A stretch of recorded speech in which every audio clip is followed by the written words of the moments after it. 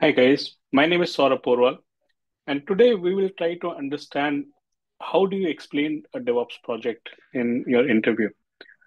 So many a times you have tried practicing your project in your own space, and then you want to explain it in an interview, and you're wondering how do you actually explain this project because you don't want to be caught off guard. You have to be prepared for it. So here are some step-by-step process on what you need to keep in mind when you're explaining a DevOps project. So let's have a look at some of these items on what you should be doing. So the first thing, the first thing that you need to do is try to understand where you belong in an organization. So as a DevOps engineer, you have to think through how many different teams are involved. What is your role in it? What are the other teams doing, which in which you are playing the part? So, for example, there can be multiple teams involved. Uh, let's say there's a Java team, there's a CRM team, there can be some operations teams. You have to figure out a role within where you are placed. So, are you a part of a centralized DevOps team, which is taking all these inputs from different team members, and then you are taking some applications and then you are deploying it in some environments. So you have to keep a holistic view of what are your stakeholders, how many different teams are involved, and what your position is. Because many a times you will see that the interviewees will struggle when they are being asked as to tell me about the holistic landscape of where you were in terms of your applications, in terms of your team management, in terms of who where your stakeholders are. So create a mental map of who your stakeholders are. So there can be multiple teams which can have, let's say, there will be an architect, there will be product owners, there will be configuration managers, system administrators, DBAs, there will be business analysts, developers, testers, scrum masters. So these are all the different role profiles which are involved in creating an application. As a DevOps engineer, your roles and responsibility might be to deploy this application into multiple environments. It might be to, once it is deployed in production, you might have to do some alerting and monitoring. You might have to manage the applications. So try to have a mental frame of where your application belongs, how complex is the application, what are the different integration points of these applications, and that is how you will be able to frame the architecture of your application and explain in detail as to what that application was, what were the different integration points of these applications, and in a nutshell, you will be able to create a holistic landscape of the application, which is very important. So that's the first thing that you should keep in mind. Don't just jump on the project itself. Uh, Try to keep a holistic view first, and then you will be able to explain your project. So whatever project that you are doing, keep a holistic view and the different integration points of that project or an application with other applications. Right. So that's the first thing that you should keep in mind.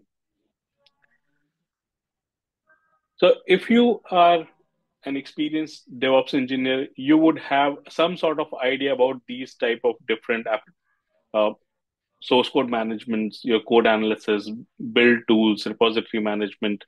So you would already have some sort of idea about what are the different tools that you will talk about in the interview, right? So if you are using source code, are you using GitHub or GitLab? Are you using for code analysis? You will be using SonarQube for build and unit test. So you will be referring to your Maven or PIP or any. So it is immaterial as to what are the different tools that you will be selecting, but you should have a very thorough understanding of each and every steps that we are talking about here. So we are talking about source code, what it is being used for, what would you use code analysis for, the builds and unit test cases, repository management, what it is being used for. So you should have a complete and thorough understanding of all these different items, including your cloud infrastructure setup, whether you're using Terraform or you're using AWS Cloud Formation, or you're using any code deployments tools. So like an Urban Code Deploy or Ansible or AWS Code Deploy, whichever tool that you're using. Uh, Similarly goes for your infrastructures, whether it's cloud servers, EC2 instances, or you're using serverless. Where are you hosting your containers, whether it is Kubernetes, EKS, AKS, are there any, if it's a large project, there will be some sort of big data involvement. It can be like EMR or Hadoop or any sort of big data, or there can be data lakes. Similarly, for testing, you will have some tools. For release engineering, you can have a service now, uh, and all these different alerting and monitoring code deployments. So when you are talking about your application, you should talk about all these different steps which are involved in it, so in the application. So I'm pretty sure that if you have been preparing for interviews, you would have worked on this profile. So having an understanding of what your application is, what are these type of different tools involved. So irrespective of which tool you are choosing, you have to be very thorough of the concepts which are involved in it. So rather than focusing on the tool itself, try to focus on the different concepts, the different fundamentals, and that should keep you covered from the tools point of view. It's very important to be hands on these tools. Don't just look at the tools, remember something. Try and practice hands on, and then you will be able to explain some sort of challenges in the that you encountered, because it's a very common question where your interviewer will ask you about, tell me about the challenges that you faced in let's say when you're deploying something in Kubernetes.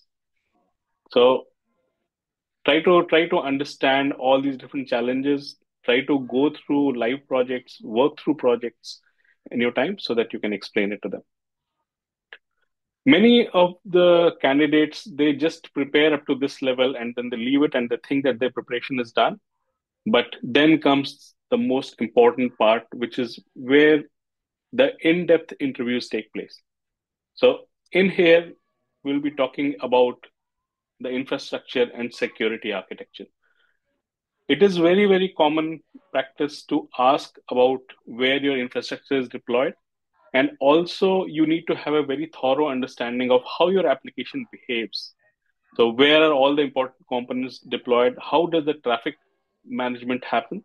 So, if a user is coming from the internet, where does the user land first? So, it does it go through internet gateway, and then it can be so it goes through like an AWS WAF, goes through AWS Shield. Then you will have application load balancers, the different types of availability zones, the different types of private and public subnets.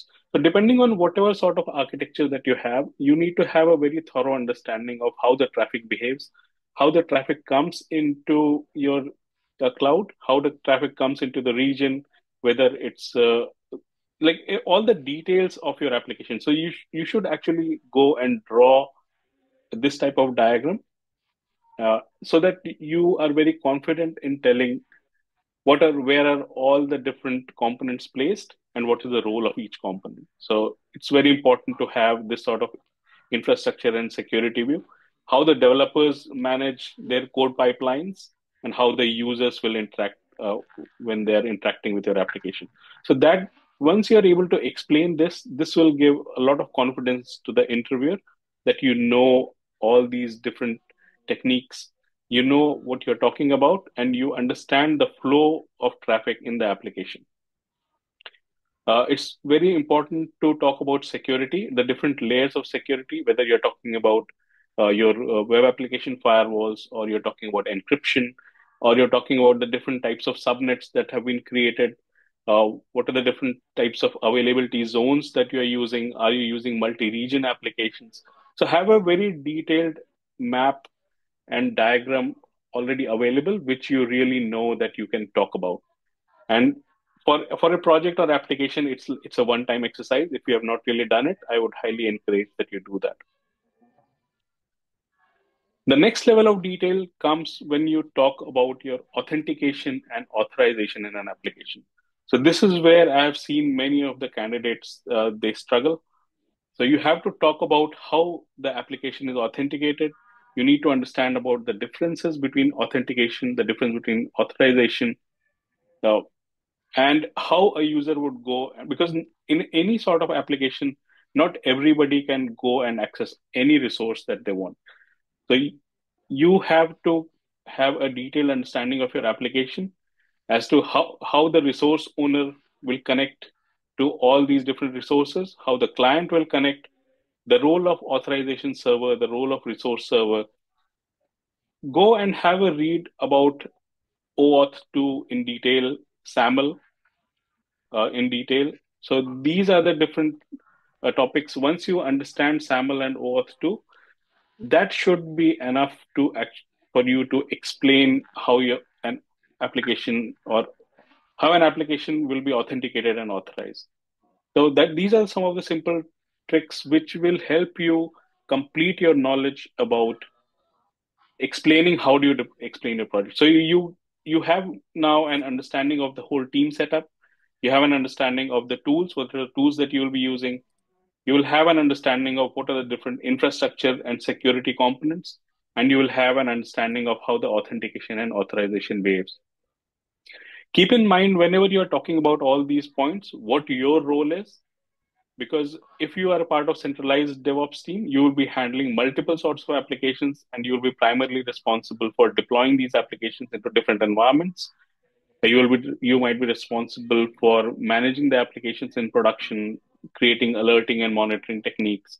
So then you can position yourself in the organization, because most of the organizations you see, instead of having just one application, one container, there will be different applications which interact together. There will be different teams which are working on different applications, and then that will complete your holistic picture. So I hope this video helps. If you like this video, press the like button. That will help the YouTube algorithm, and that will also tell us that you like these sort of videos, and we will be creating more such content. Thank you very much for your time, and I'll see you in the next one. Cheers.